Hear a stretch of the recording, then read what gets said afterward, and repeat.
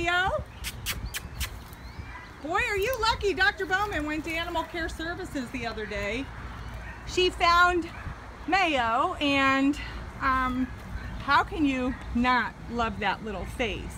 Yes, he's very crusty, but he's on his way to getting better. He's under treatment right now, and he's staying with Dr. Bowman until he's all better. I can't wait to see what he's going to look like because he's cute now. He's only about 6 months old, and just a really sweet, sweet puppy. 6 to 8 months old, I think that's what she had said. Maybe in the 25 to 30 pound range.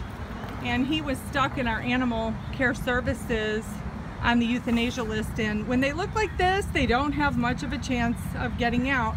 And this is just mange and something really, really easy to clear up. And it's certainly nothing that you euthanize an animal over when they have a personality like that. Look at that tail. Yes, hi. Oh, it's just going to be very rewarding to see him when he's all better. Look at that.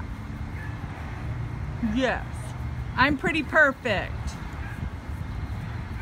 And he gets along with all the dogs here. She's got a toy, she's playing with him. Aw, just look at that. There's no telling how long this dog had been on his own to get in this kind of condition. Sad. It's just a baby.